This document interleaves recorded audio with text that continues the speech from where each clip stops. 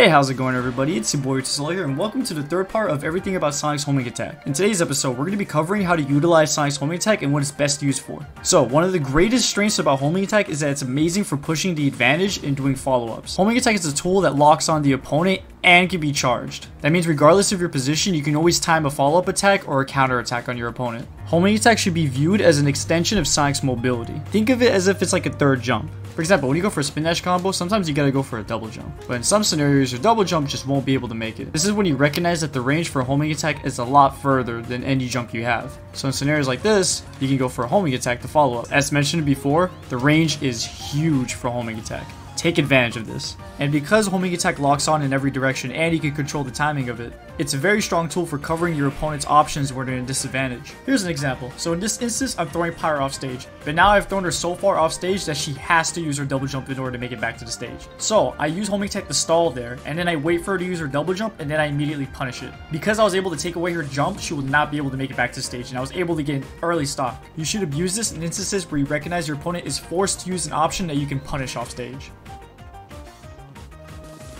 This is also extremely strong against slow and reactable recoveries that can be exploited with an attack.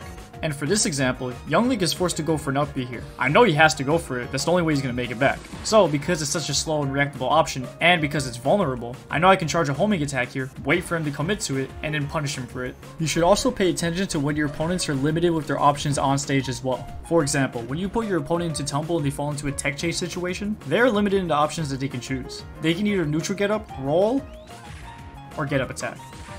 So you should be using homing attack to stall and wait for the get up option, and once you react to it, you can punish it.